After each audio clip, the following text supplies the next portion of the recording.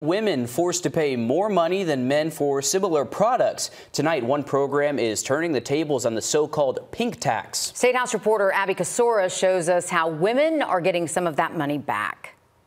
Tampons, pads, and other feminine hygiene products considered a necessity by the Food and Drug Administration. Yet Georgia is one of 21 states that still tax period products, calling them non-essential goods. It kind of feels like, they're taking more out of us. Tristan Verrett says she hasn't noticed a 4% tax before. A few pennies now, but hundreds of dollars during her lifetime.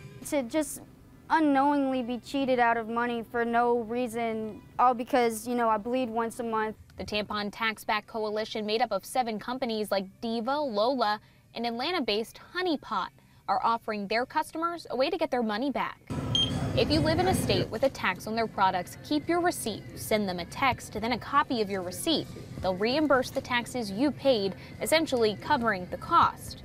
Verrett says that more brands should join them. And that's one of the best things that women can actually probably have right now. The taxes still go to the state. Georgia collects $6 to $9 million on the tax every year. Which is, by the way, less than 0.01% of the state budget. State Senator Nabila Islam Parks is hoping the state will get rid of the tax altogether.